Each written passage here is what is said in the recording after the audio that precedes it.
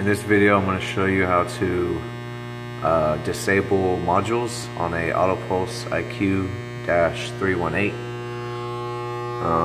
Currently, I have the modules disabled already, but I'm just going to show you how to do it.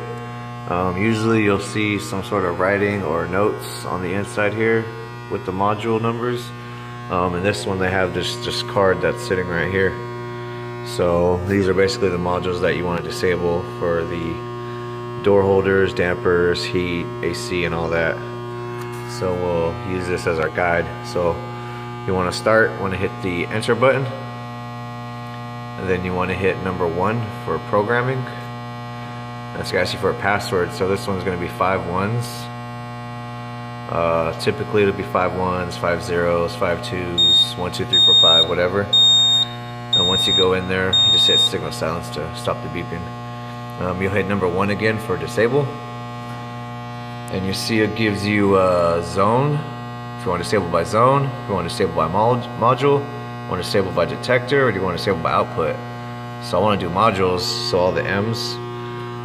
So I'm going to hit the pound, which is right over here, and then it's going to bring me down here for module.